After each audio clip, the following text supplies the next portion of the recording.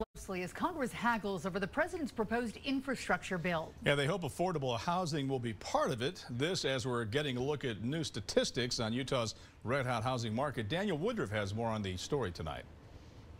The housing crunch is getting even tighter here in Utah and across the country. One major organization says there need to be investments made in affordable housing, and they're monitoring Congress closely to see what might be done.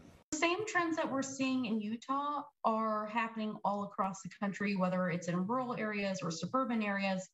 There's a severe shortage of housing that's affordable to people with the very lowest incomes. Sarah Sadian is Vice President of Public Policy for the National Low-Income Housing Coalition. She spoke to the Utah Housing Coalition today. She told them the country needs large-scale resources that address the underlying causes of the housing crisis and that also help low-income renters.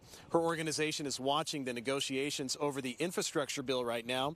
They hope that housing will be part of that legislation and also other major bills going forward. Meanwhile, on the home sale side of things, new data from Zillow showed just how hot Utah's housing market is.